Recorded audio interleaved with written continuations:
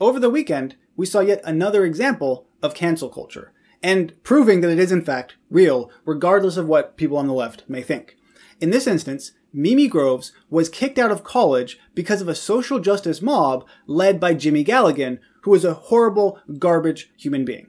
Now, they were both in high school together, and we'll explain exactly who they are in a moment, because you probably don't even know those names.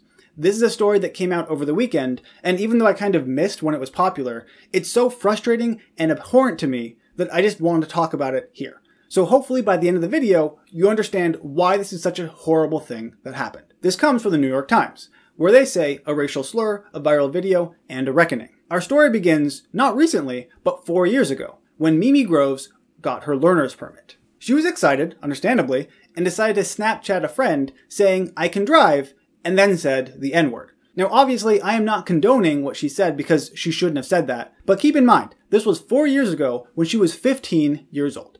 So why are we talking about this now? Because this all happened in 2016. Well now, Jimmy Galligan, this horrible, terrible person, enters the story. He went to the same high school as the girl we just talked about, and apparently one day in history class, one of his friends sent him a video showing her saying that word. It's the same video we just talked about. But before we go any further, make sure you subscribe and hit the notification bell. And understandably, he was upset because he's biracial. So I'm not going to say that his feelings here are not justified, but I will say, without a shadow of a doubt, his actions are not justified. Instead of taking the rational approach and talking to Mimi about it, or even the teachers or the principal, he wants revenge. In his own words, "I wanted to get her where she would understand the severity of that word." He decided to post it publicly when the time was right. So he held on to it for a year. During that time, Mimi Groves had graduated high school and was accepted to the University of Tennessee, Knoxville, which apparently had a really good cheer team, so it was her dream school. And she actually made it onto the cheer team, so things were looking up for her. But little did she know that some vindictive little loser was about to ruin all of it. According to the New York Times, Mr. Galligan had waited until Miss Groves had chosen a college and then publicly posted the video. Within hours, it had been shared to Snapchat, TikTok, and Twitter, where furious calls mounted for the University of Tennessee to revoke its admissions offer. Now, just to reiterate where this story started, 4 years ago, when she was 15 years old, Mimi Groves said a bad word. That is where all of this started. And the end result? Over the next 2 days, Miss Groves was removed from the university's cheer team, and she withdrew from the school under pressure from admissions officials. So within just a few days, not only was she kicked off the cheer team, but the university made it very clear that she should resign and not attend their college. I ask you, does that seem like an appropriate response to saying a bad word when you are a 15-year-old idiot teenager?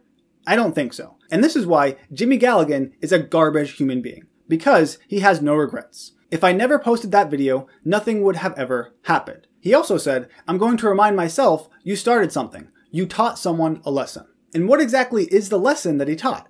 Well, apparently, if you see someone make a mistake, you should hold on to that mistake and only make it public when it can cause the most possible damage. And that is apparently a good thing, and you should feel satisfied. This is why Jimmy Galligan is a horrible person. And I have no problem calling him out publicly because only a terrible garbage human being does something like this.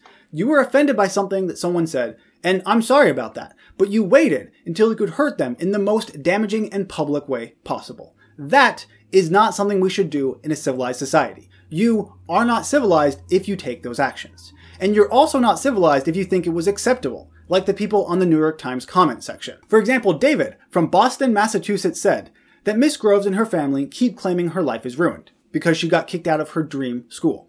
But it's not. She's white and her family is well off. So she should just roll with the punches because, you know, she's white. Nothing bad can ever happen to white people. She will be fine.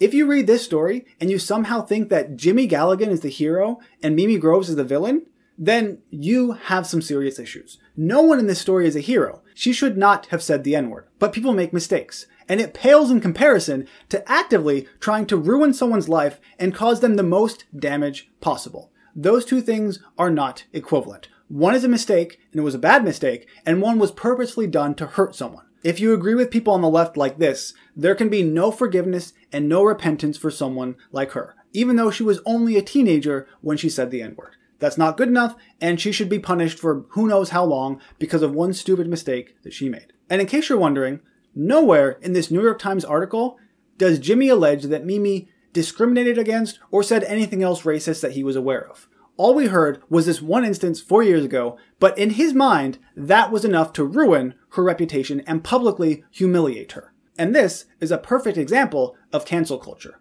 You don't have to be a conservative. You don't have to be popular to be hit by cancel culture. All you have to do is say one wrong thing at one point in time, and that's enough. Your life should be ruined. As always, thank you for watching, sharing, and subscribing.